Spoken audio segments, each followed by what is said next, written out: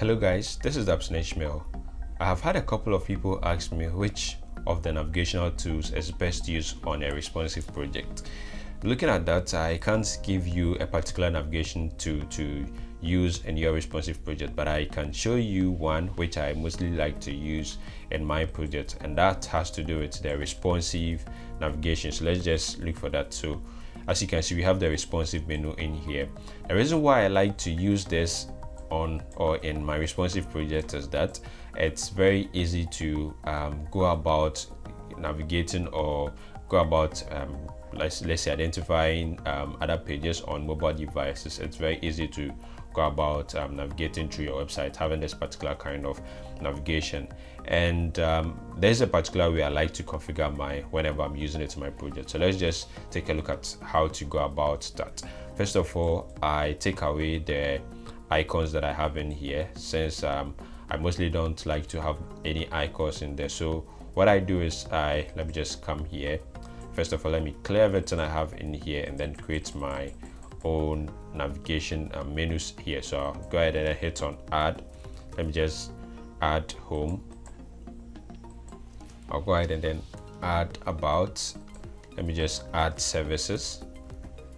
Continue to add let's say contact. Let me just end here and then go ahead and click on OK. Now when I come to style, there's one what I say disadvantage about this particular menu is that you can't have a transparent background. So normally you might find yourself using a background similar to that of your header or something which is going to be a bit much better in your project. So it depends on the header I would have on my page. That would determine the color I would have to set for the background for this particular responsive menu. So let me just go ahead and select black, and then on hover I'm just going to keep this to as it is here. Let me just go ahead and click on OK. Now you realize, because I recreated my navigation, I deleted everything since they had icons to it. I recreated it. You realize this has gone a bit to the top. How do we go ahead with this particular padding or margin that we have around our navigation? So when you come to styles, you realize first of all you have size, the size of the text, and then you have icon size. Now the icon size or the size of the text has a role to play with the margin that you have in here. But before we go into that, let's take a look at the padding under the main menu. So when you take a look at the padding, there's the padding to the left, then the padding to the right, which is 30-30. Now the padding to the top and then the padding to the bottom is 15-15. But take a look at something.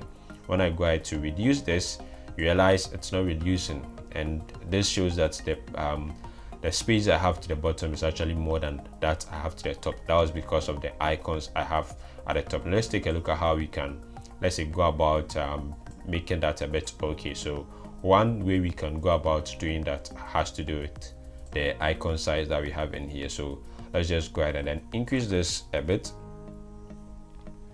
and then let's take a look at what happens. You realize this actually increases the size of our navigation here because of the icon. Like I said, the icon sticks on top of our menu items here. So let's go back here, and what we are going to do instead is we are going to reduce this. Let's just make this 0, and when we go ahead to make this 0, you realize this is giving us equal spacing at the top and then at the bottom of our navigation. Since we are not using icons, that's fine. We don't have to really bother much about that. So we have our navigation created for the desktop. Let's go ahead and then create breakpoint and then have our navigation for our mobile device as well. So I'm going to create 320, and then let me just go ahead and then create 480 as well.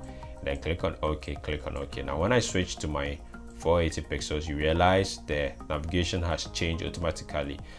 Like I was saying earlier on, the reason why I might probably want to use this navigation has to do with its easiness of using it, and also I wouldn't have to have a different navigation for mobile device and then different navigation for my desktop device.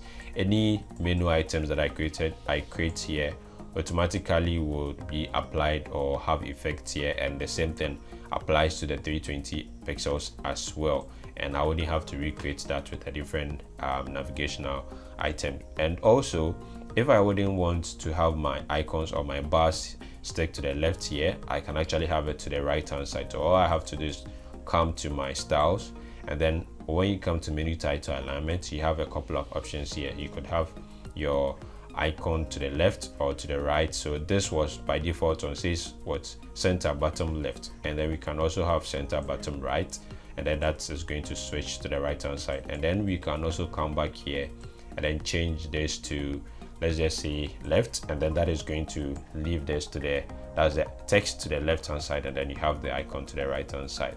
So this is a way, or this is one of the navigational tools you can use in your responsive project, and this is a sample way you could go about configuring it. Thank you very much for watching. Bye for now.